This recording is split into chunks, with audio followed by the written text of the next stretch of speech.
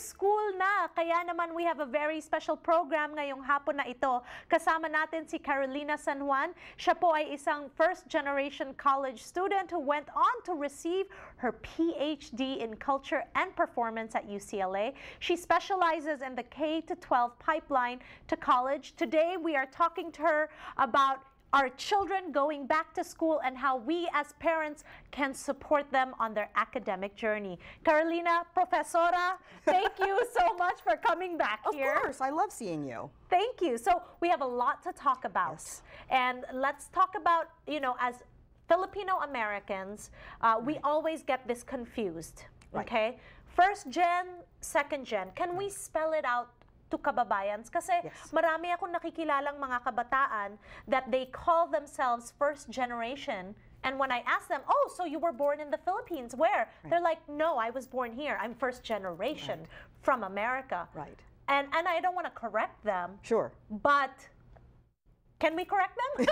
Okay, I will correct them since I am the teacher. Yes, you're the professor. Yes, and you will engage them. Yes, because it is confusing. It is confusing. So in academics, what we the way we differentiate is that those who were born in a different country and immigrated to the U.S. are first generation because they are Americans. So I'm second generation because I was born of immigrants, right? So, but if I say I'm first, does that mean my parents are zero? Because they're still Americans, right? They live and work in America, they buy property, they raise their families in America. So they're just as American as you or I are, but they're the first generation of Americans to the U.S. Okay, so when you say first generation college student, which you are, what does that really mean? It's the first person in your family to go to college. I see. Right. So because I'm a child of immigrants, I'm a second generation Filipino American, but a first generation college student. Interesting. Yes. Okay, thank you for spelling that out for me. Sure.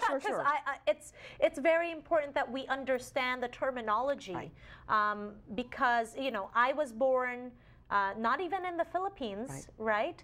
But I migrated here, so that makes me kind of 1.5. 1.5. Okay, and the 0.5 is when you come at an early age? It's when you do some of your elementary schooling in your country of origin. Okay. So you're 1.5.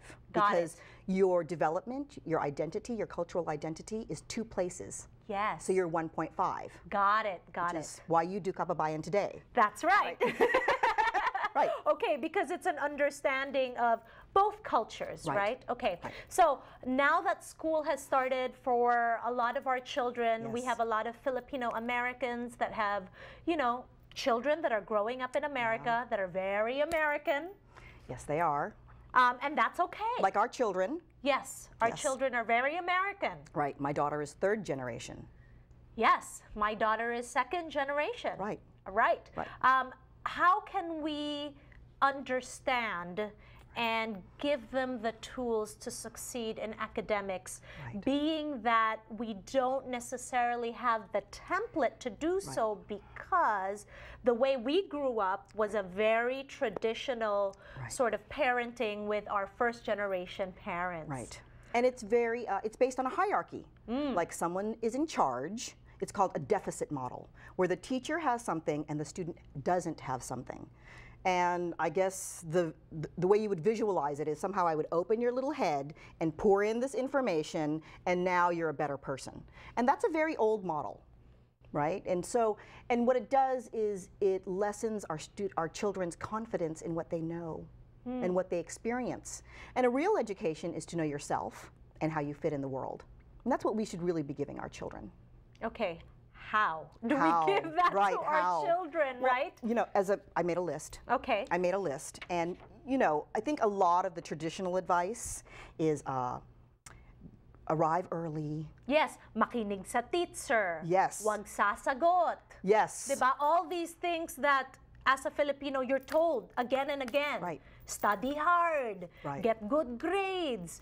Don't answer back. Right. And all those things make our children very obedient and creates an atmosphere where they don't feel like they can think for themselves, which is an American value.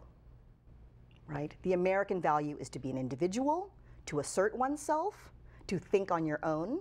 And you see how these conflict. Absolutely. And our children get mixed messages, and they get very frustrated.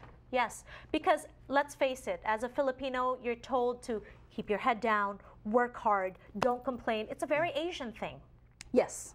Right? Okay, here on Kababayan Today, we are talking about how we can prepare our children to be the best that they can be as an individual here in America, despite the Filipino culture and values that we have. Magbabalik kami, kasama natin si Profesora Carolina San Juan.